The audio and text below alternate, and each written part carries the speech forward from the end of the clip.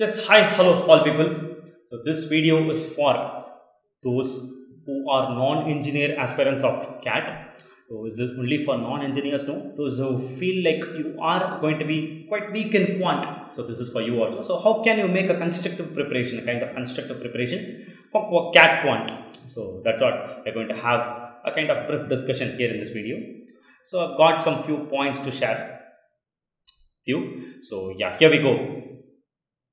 So the first and foremost thing is don't feel have a kind of panic situation. So don't panic that you are losing some kind of touch with math, or you are not knowing any kind of basics in mathematics, because like you are going to sail the same kind of boat like almost all the aspirants. Why? Because like they do even have the same problem. So those who are having some active touch in math would also need a kind of brush up some basic intro for all these topics that they need to prepare for CAT quant. It is necessary. So in that sense, you don't have to be feeling much afraid or panic about not having a great touch with mathematics. So how can you basically tackle this situation? So I'm not having a kind of touch in math, but still I wanted to have a good crack at quant. So what can you do? So here we have some tips on how to begin and get a flow for a quant preparation. So let's have that. First and foremost thing is you will have to start from arithmetic topics. So arithmetic topics in the sense like can just give you a brief idea of like what are the topics you will have under arithmetics basically. So arithmetic is going to have a good bunch of topics under percentages. I can just list a few of this. Percentages, profit loss discount, and then you will have topic called SIC, so interest calculation. This you have. And then you will have ratio proportion, then you have averages, then you have mixtures, then you will have questions based on time, speed, distance, short TST, then you will have time and work, and then pipes and systems. So all these topics put together, we name the bunch to be arithmetic. It is important to start from arithmetic. We have some reasons for that. So why? Because the thing is like they are actually very simple to learn. They are going to be much simple, and also they are important for us to understand the other advanced topics. So we need to have a kind of a good touch with these topics. Why? Because like you will be getting some basic ability from these kind of topics only. So you will have the ability to frame and solve simple equations. So these topics will actually teach you. So this is where we feel like we have lost some good basics. We have lost a touch of those basics all we have seen in school days. So these topics, when you have a roundup, you will have really a good touch of all these basic exercises that we often do in mathematics, which we feel like we have lost touch. For example, we come across a problem which says like 5x minus 14 is equal to 3x plus 13. So we need to solve this equation. It's a simple linear equation. So I need to solve this equation. So what I can basically do here. So I'll have to try taking the x terms to one side. I'll have to chase the numbers to the other side. So this sense we'll be getting when we do more and more of arithmetic topics. Why? Because like arithmetic topics will give you this exercise often, very frequently. So that's very important. And second thing is framing an equation also, because like a problem talks or gives you some conditions. So which condition you should be able to turn it as an equation. So it will be in a word format. So the word problem, you will have to read it, and then you will have to be turning it. And also at the same time, you will have to be getting a kind of good relation or an interrelation between topics. I can give you another example. Say for an example, we'll deal with a percentage example. The percentage, there are two people, A and B. So it says like A is 25% more than B. So this looks like a simple sentence under percentage. So A is 25% more than B, which means in terms of numbers, if I imagine, if B is 100, A will be 125.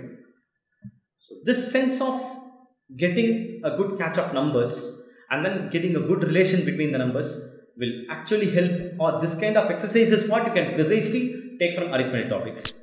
And second thing, once I get to know that A is 25% more than B, or if B is 100, A is like 125, this will also help me to get the ratio between A and B is 5:4. 5:4 is a simplified ratio of 125:100. So no matter which two quantities, whatever, if any two quantities, if one of them is 25% more than the other, then the larger number to smaller number, the ratio is going to be 5:4. So this is how I relate a percentage idea with ratio proportion.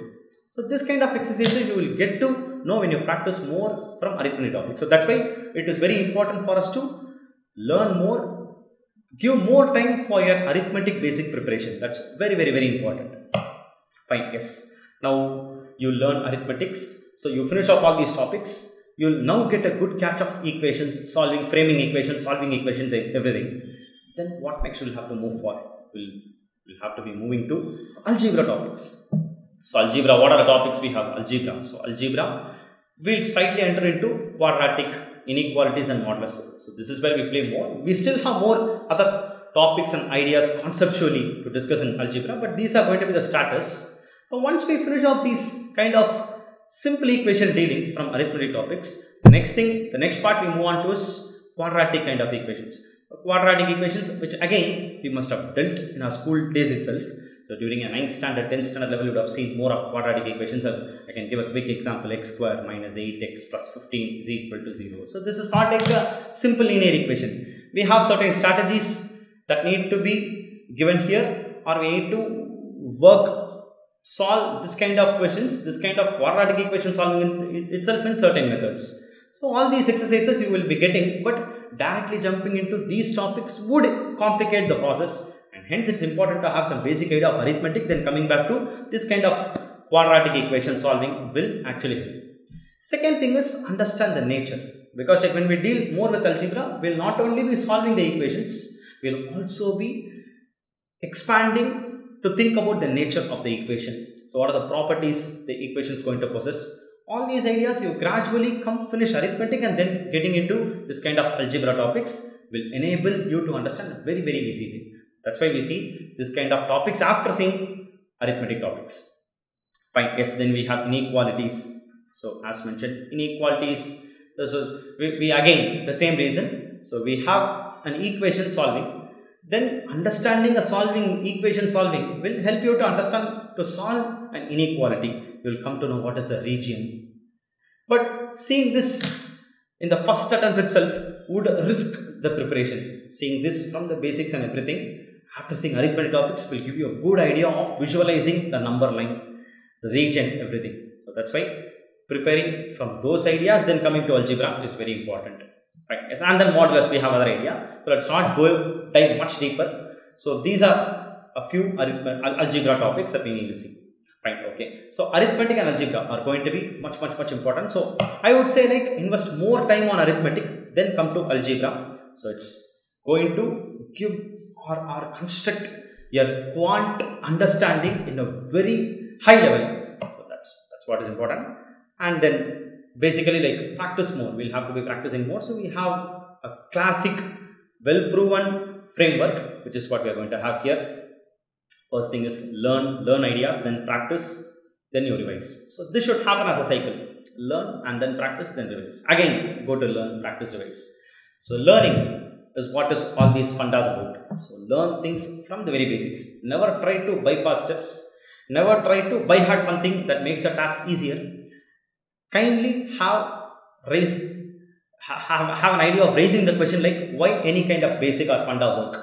That's very important. So learn it and then practice. So you take a concept, learn a concept from there, and then it is very important for you to have a practice on that. So test it to various number of questions. So test. So start from basic level questions and then go gradually to higher level questions. That's really going to help your process. And of course, you will face a situation where you go to very tougher questions. You will have a blockage of not able to solve the question beyond that, which is good actually.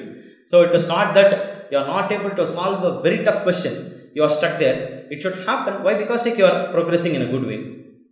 Because like only then it adds a sense that you are preparing, you are in the right direction. Otherwise, you are preparing very easy level questions itself. You will be able to definitely manage solving those questions. You will be able to easily solve and get the answers to those easy level questions. Challenge is like when you face tougher level questions, you should have that kind of stumbling. Those situations, come back. So come back. Don't hesitate to come back. Revise those basics. It's not bad for you to look at the solution. Kindly see the solution, how the tougher questions work. Have an idea.